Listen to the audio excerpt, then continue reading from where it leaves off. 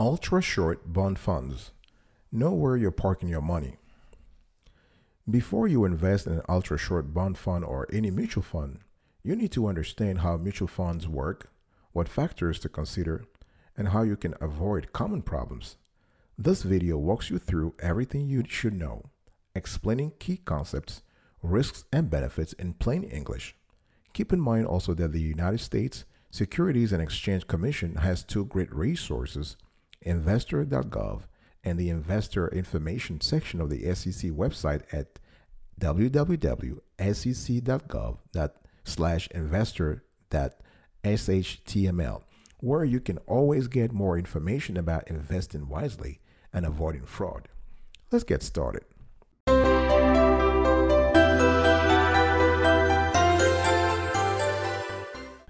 Welcome back, folks, to another edition of Sweetie Kiwi. I hope you are doing fantastic today. I'm doing marvelous, if you were to ask me. And if you're doing as great as I am, go grab a cup of coffee or tea or vodka. Let's roll.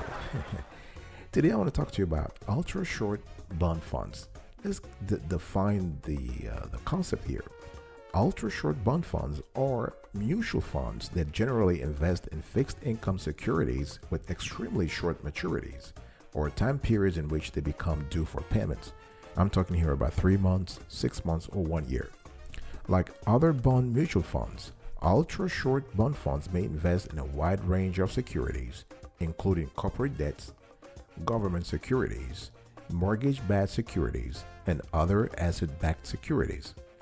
Some investors don't realize that there are material differences between ultra-short bond funds and other investments with relatively low risk, such as money market funds, and certificate of deposits.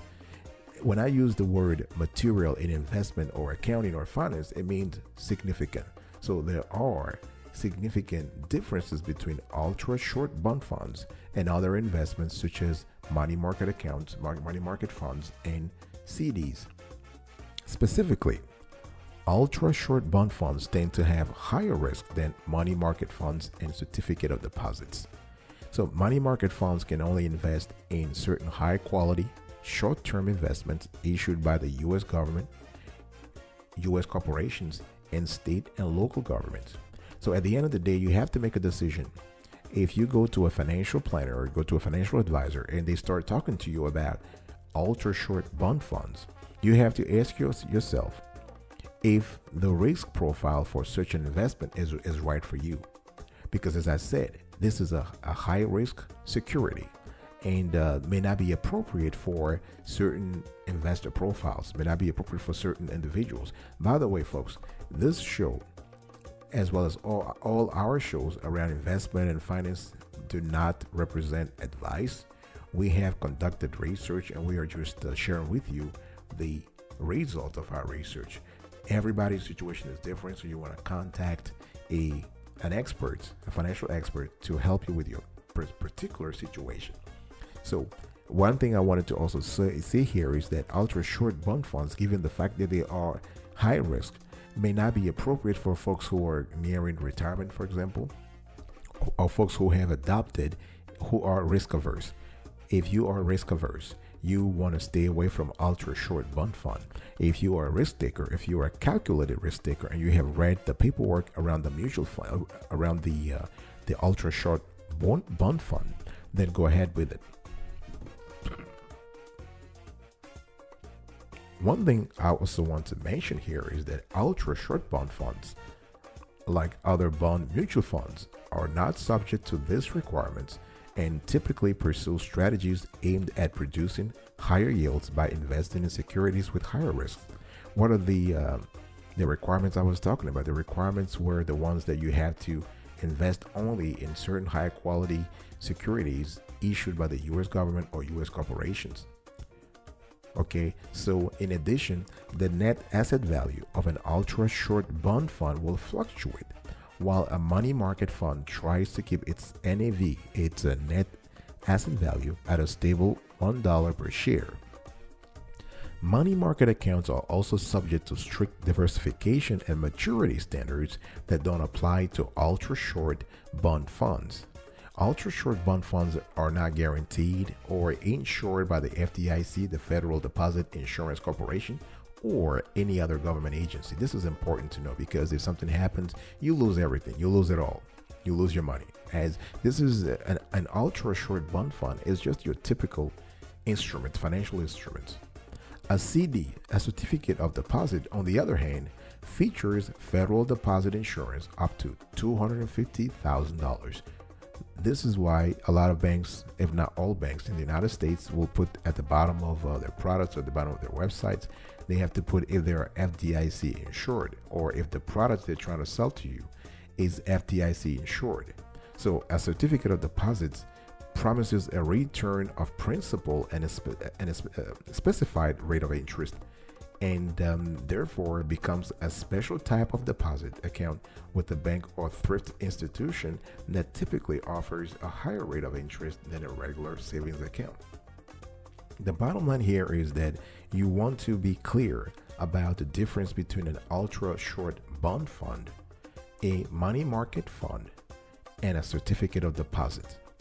It's all about the fact that you have more risk taken by the ultra short bond fund manager versus the money market fund manager or the banker the banker who works at the institution where you opened the CD in the first place.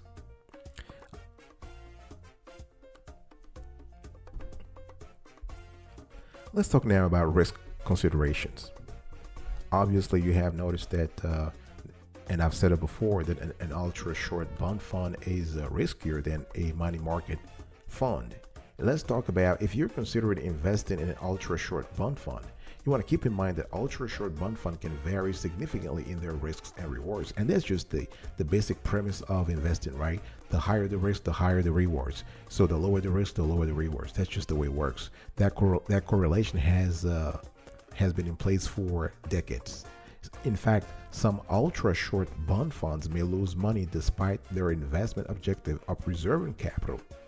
The level of risk associated with a particular ultra short bond fund may depend on a variety of factors, including the credit quality of the fund's investments.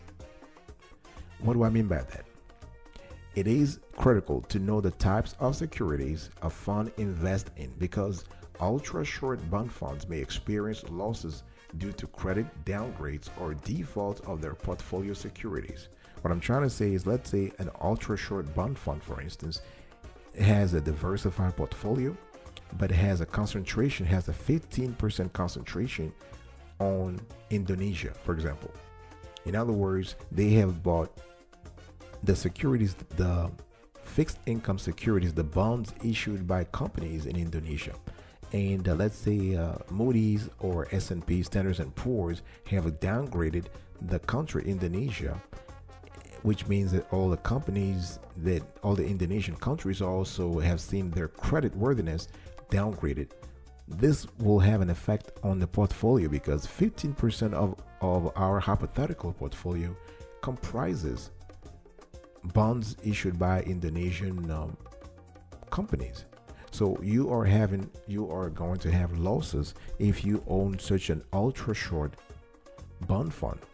Credit risk is less of a factor for ultra short bond fund that typically invest in government securities. But again, we've seen it depends on the government.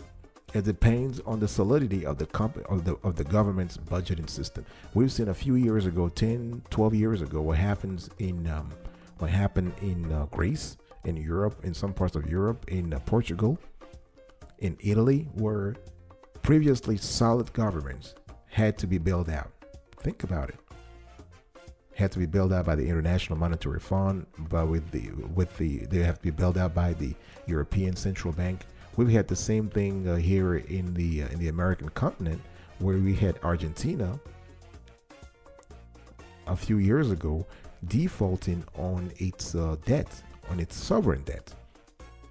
The point I'm trying to get here is that the notion that credit risk does not exist when you invest in government securities is not always true. One thing I also want to talk about is that if you invest in an ultra short bond fund that invests in bonds of companies with lower credit ratings, derivative securities, or private label mortgage-backed securities, the MBS, you will generally be subject to a higher level of risk. And we've seen that play out in the 2008 crisis. The MBS were part of the catalog of instruments that led to the crisis in the first place, the mortgage-backed securities. I'll be right back right after this. Don't go anywhere.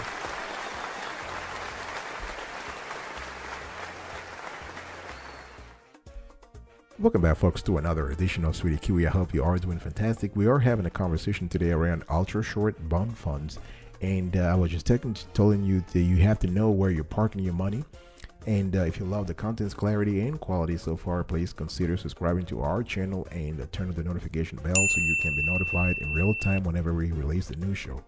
And we do this every single day, rain or shine. So I was talking to you about the risk considerations before buying an ultra-short bond fund. I was talking to you about 3 types of risk consideration you have to pay attention to. The first one is the credit quality of the fund's investments. Now let's talk about the second consideration, the maturity dates of the fund's investment. So the maturity date of a security is the date that it becomes due for payment. So if you get a 10-year, if you bought an ultra short bond fund with a maturity date of 2 years from now, then the maturity is 2 years. An ultra short bond fund that holds securities with longer average maturity dates will be riskier than a fund with shorter average maturity dates, assuming the funds are otherwise similar. And that makes sense, because the longer you hold a security, the higher the risk that something adverse to the company's operations might happen. The third risk consideration you need to pay attention to is the sensitivity to interest rate changes. Generally, for those who are not familiar with the bond market and how bond investment works, when interest rates go up, the value of debt securities will go down. Let me repeat that. So whenever interest rates go up, the value of debt securities will go down. And the reason is, this is very simple. Think about it. If you bought a bond valued at $1,000, and the company is paying bondholders 5%. And 2 years from now, the average interest rate is at 7% or 8%. The bond that pays interest at 5% is not attractive to investors anymore. Investors would rather go to the bond that pays 8%. And what happens here is that the value of the bond paying 5% interest every year will go down. That value will go down. So because of this, you can lose money investing in any bond fund, including an ultra-short bond fund. In a high interest rate environment, certain ultra-short bond funds may be especially vulnerable to losses. So because it depends on their diversification model, depends on their exposure. So before you invest in any ultra-short bond fund, be sure to read about the fund's duration, which measures how sensitive the fund's portfolio may be to changes in interest rates. So what's the bottom line here, folks? As always, one thing I want to say is you want to be skeptical of any investments that promises you a greater potential for return at no additional risk. Investors can learn more about an ultra-short bond fund by reading all the fund's available information, including the prospectus. And if you have doubts or you have questions, don't hesitate to contact the bond fund manager or the office that handles their investor relations, and you ask questions. The more questions you ask, the better. It is your money after all, and you don't want to lose the money because of ignorance. All right. So today I talked to you about, I defined what an ultra short bond fund is, and I gave you the risk consideration you have to think about before buying such a fund. So the credit quality of the fund's investments, the maturity dates of the fund's investments, and the sensitivity to interest rate changes. I will see you next time, but until then, remember, stay marvelous.